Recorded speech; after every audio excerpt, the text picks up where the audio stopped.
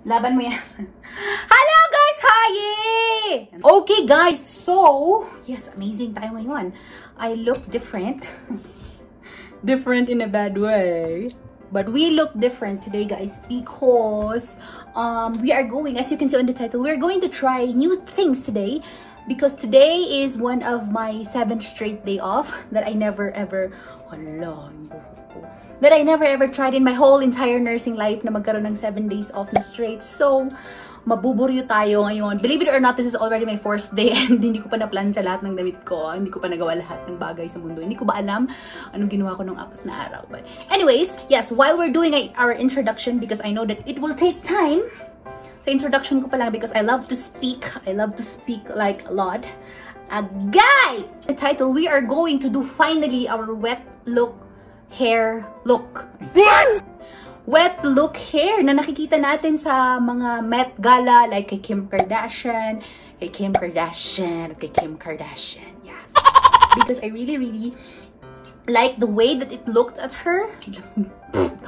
But it just looks sexy and it looks classy and all that jazz, and I never tried that on my hair. And it really looks good sa curly hair na mahaba.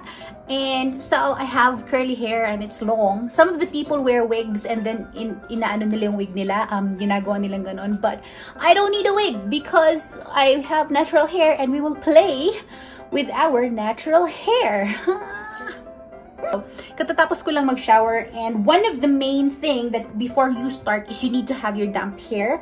So sabi ko, after ko na lang ng shower gawin para hindi ko na kailangan mag-spray. But I think it's almost drying out. Ngayon pa lang na hindi. Ay naku, hindi ko marunong magsalita guys. Intindihin nyo na lang ko. But to make this official, let's get started, okay? Cool.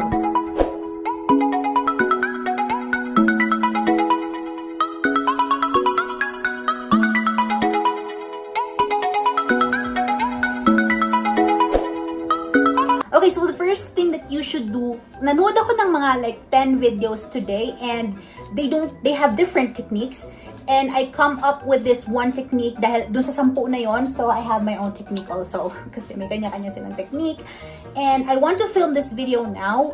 Nagre-record ba ako? Yeah. I want to film this video now because I don't know if these products will make me kalbo. Well, then fine. Pag nakalbo ako, well, then at least nagawa ko siya sa YouTube, di ba? Nakita nyo.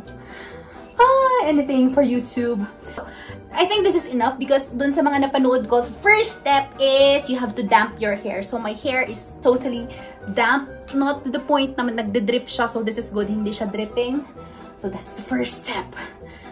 God help us. Sana hindi tayo makalbo sa gagawin natin. Dahil first time natin gagawin ang mga bagay-bagay. Okay, and then what we're going to do next is we are going to make a partition. Agay! Hindi pa siya nasuklayan lahat. So, hahatiin natin siya. It depends on you. Yung iba gusto nila ng slick back. I want to do it slick back, but I don't know. Do I look good on slick back? Masyado sigurong professional pag naka-slick back yung hair ko. So, what I want, we will make our dream come true. I'm not dreaming for a slick back hair. I am dreaming for a sideways hair. Diba?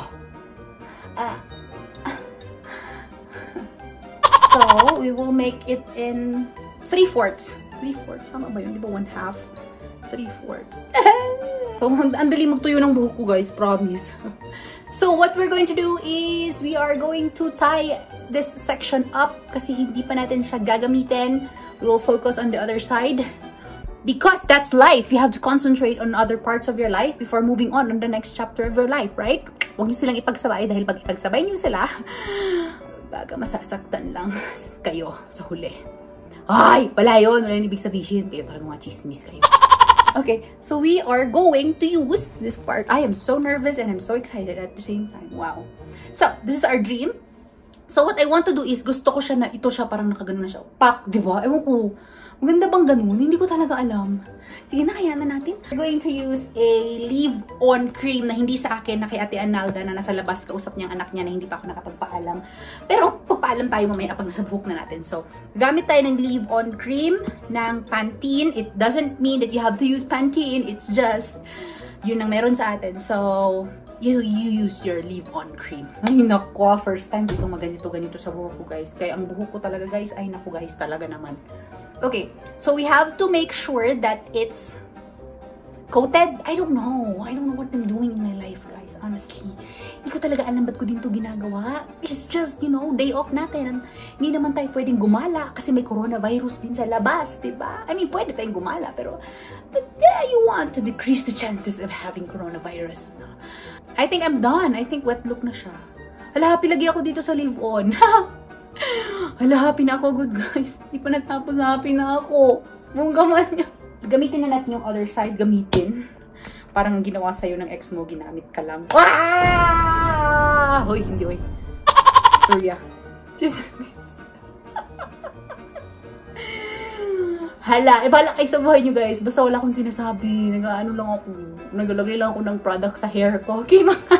Okay, let's try not to make things complicated and just put things on your hair. Let's just make our dreams come true.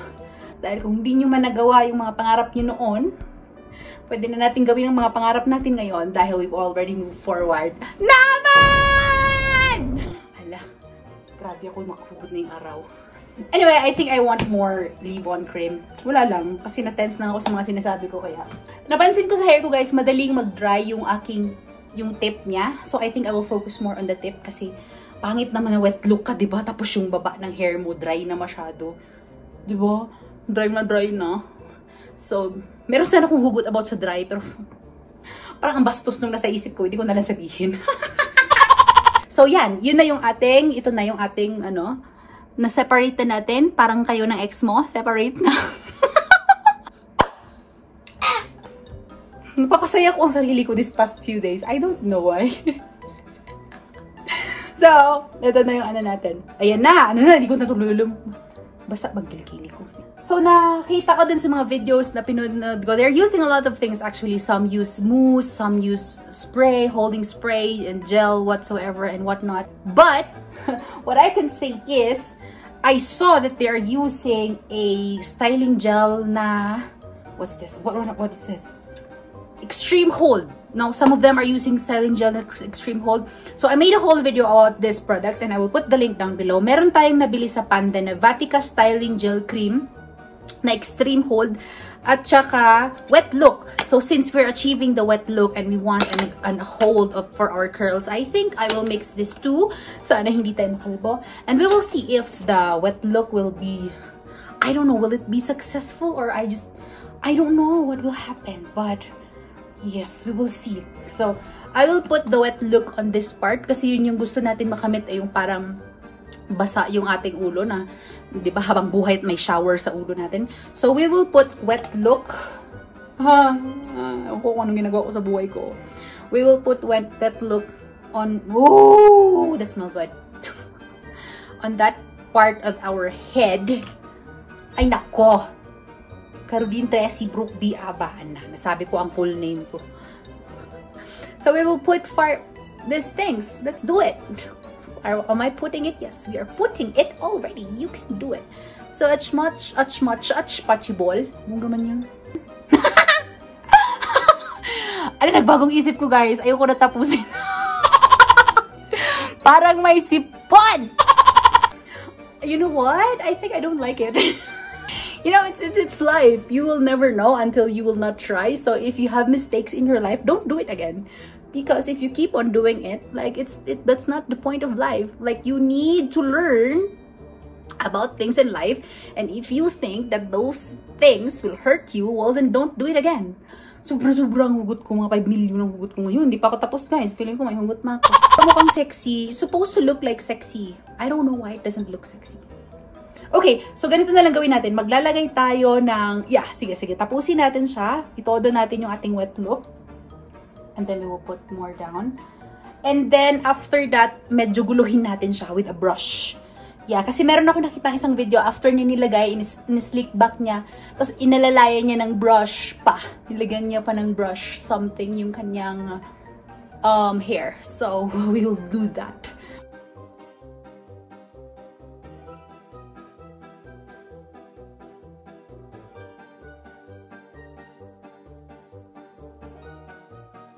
when we styled it out, yung gusto na natin, that's the time that we are going to put our extreme hold, right? Yeah, kasi it's that there's no point of turning back. I mean, if you already finished the things before, don't look back and bumalik ka pa. Kasi baka masisira lang lalo. Hala, may hugot pa rin ako. Hindi ko talaga sinasadya to, guys, promise. Why do I look like this? I'm supposed to look like sexy Kim Kardashian, but hindi siya maganda. Am I doing wrong? Kasi alam nyo, yung kay Kim Kardashian kasi guys, may volume yung dito niya.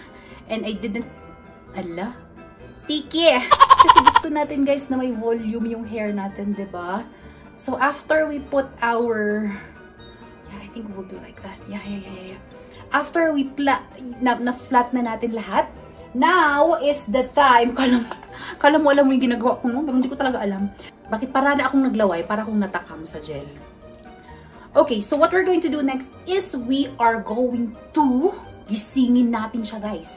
Gisingin natin yung buhok natin. Parang tayo, kapag halimbawa nalaman natin na it's not working out, gumising ka na. Gumising ka na and you have to move forward and just do it. Like, continue your life and your whole well-being. Bala ka sa buhay mo. We're going to gising-gising our hair. It's very sticky. Ayoko yung feeling na yon. Ayoko na masyadong nagsistick. Kasi baka sa huli, ma-realize mo na lang zero ka. Kasi you gave it your all. Ang dami kong sabi. Okay, so since merong gel yung ating hands, tingnan nyo guys, wala pa palang laman yung yung loob ng buhok ko. This is good. Kailangan natin gisingin yung ating hair from different points while you're having the extreme hold on your hand, on your fingers. I don't know what I'm doing, but again.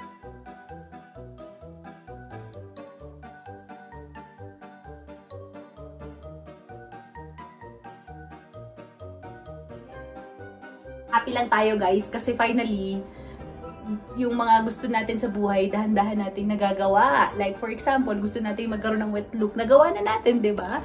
So, if you feel like doing some shit in your life, do it! Because that's your life.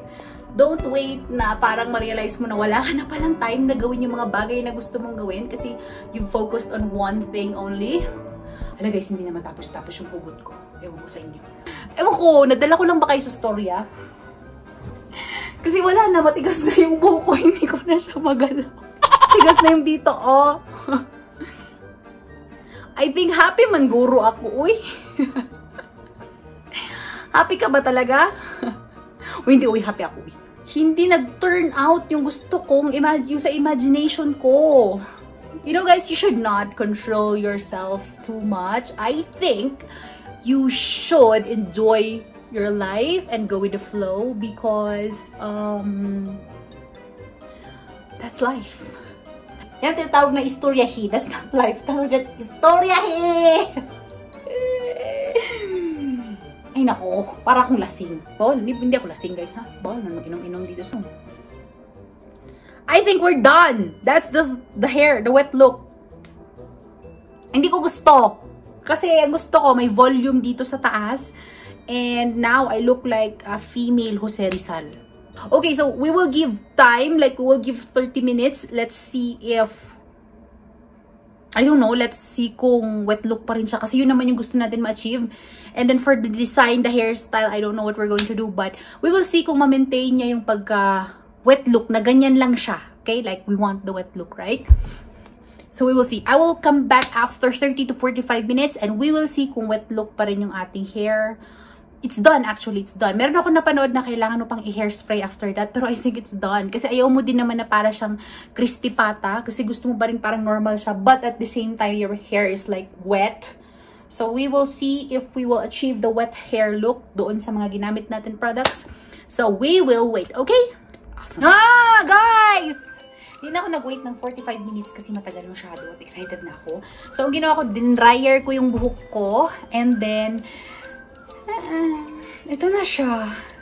Medyo nag-wet look siya. Kasi tingnan nyo ha, mukha naman tayong parang bagong ligo, diba? Yun naman yung gusto natin ma-achieve. Pero yun nga lang, hindi siya as in totally na dapat sana, kasi tingnan nyo, para siyang tuyo dito. Pero okay lang. Kasi siguro, konti lang din yung product na nilagay ko. Tingnan nyo ha. So, ito lang yung nabawas, oh. So, I think, kung talagang sisipagin mo at talagang isahin mo siya layer per layer per layer, feeling ko ma-achieve ko yung gusto kong look na kagaya kay Kim Kardashian. Pero kasi hindi ko siya na-achieve dahil konti lang yung product na nalagay natin. So, pero ano ko, half satisfied kasi ano siya, nag-behave man yung hair ko, mukha man din tayong bagong ligo, ganyan. So, yun lang naman yung gusto natin makamit, yung ating wet look style. So, ayun na, happy na. Okay lang, happy ako kasi sakto lang din yung product na nilagay ko sa Yun na guys, yun na yung ating content na excite ako. Tingnan mo, tingnan nyo to guys. Oh, medyo dry pa. Ay, ano yan? Ay, magchismis sa inyo, maghugot. Dami kong sinabi kanina. Kaya ayan, tuloy nangyari. Hindi ko tuloy nakamit yung gusto ko. Feeling ko effective siya. So, ganun lang din ang gawin nyo. Leave-on cream. And then, some use mousse. Yung iba, pomade. Ang dami. Feeling ko, same lang yun sila lahat ng effect.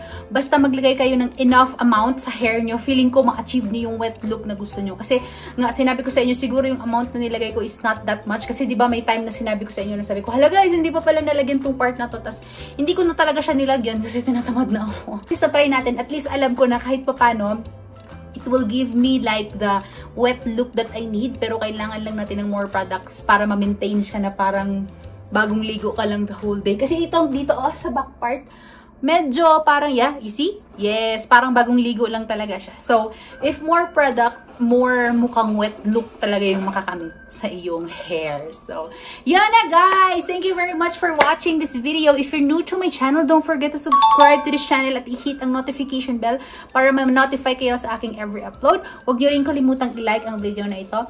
Yan na guys, God bless you all and keep safe all the time. Okay? Bye! Salamat!